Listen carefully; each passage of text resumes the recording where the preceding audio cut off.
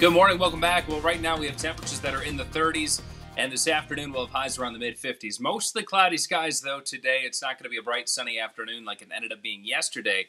This morning we're in the 30s, and it's below freezing right now across the thumb. You see 30 degrees in Lapeer, and also around Port Huron, it's 30 degrees there.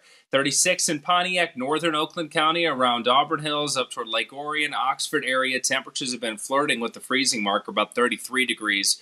That also includes northern Macomb County and as far south as Shelby Township. So we have some cold mornings ahead of us. Clouds are increasing. They have been increasing overnight and will be mostly cloudy through the day today. Highs around low to mid-50s today. Not a warm afternoon. I mean, we're going to be in the 40s all morning. 52 degrees by 4 p.m. the high. Right around 54. It's going to be closer to 50 degrees, though, as you head farther north. And again, M59 and north, it's going to be a little chillier there, so across the thumb. So a lot of clouds today. Highs around Rochester, 53, Mount Clemens, 53, Dearborn and Ferndale, about 54 degrees. And then tonight into tomorrow morning, once again, we're dropping into the 30s, but still I'd be a little concerned with some frost once again farther to the north, even though the number's showing 36 in Lapeer, 34 in Port Huron. If you have any plants outside, I would cover them up or bring them inside if you can each night through the rest of this week. That's the kind of week that we're going to be having.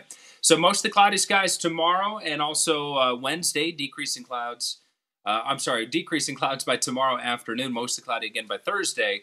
And then once we get to Friday and Saturday, that's the next chance of rain, and there could be a mix of both snow and rain. We get a slight chance Friday morning, again Friday night into Saturday morning. There may be some snow mixing with some rain showers. Now, the afternoon highs are around 50 degrees, so I don't expect anything to stick. But Friday night's our best chance of everybody being below freezing. 30 degrees for the low. The record low, by the way, is 29 degrees that morning. So colder weather on the way by the end of the week. Slowly, we're warming back up next week, but we're still going to be in the mid-50s or so for Mother's Day.